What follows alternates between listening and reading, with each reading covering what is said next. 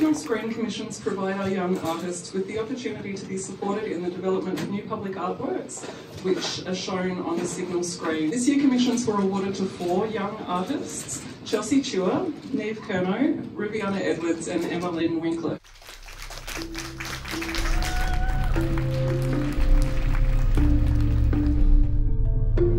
The most challenging thing about the process was probably the format of the kind of long signal windows, trying to make it an interesting artwork from all those angles and still kind of have the domino effect that I wanted for the storyline that I created. Yeah, doing the workshops alongside the other artists and with Freya and Steph, having a bit of a little cohort was really nice. My name is Rubyanna and my project is titled Still Thinking. So it's quite personal for me. It's essentially about my experience of aphantasia, which is also known as image-free thinking. Hi, my name is Chua and my work is called Loading, Please Wait.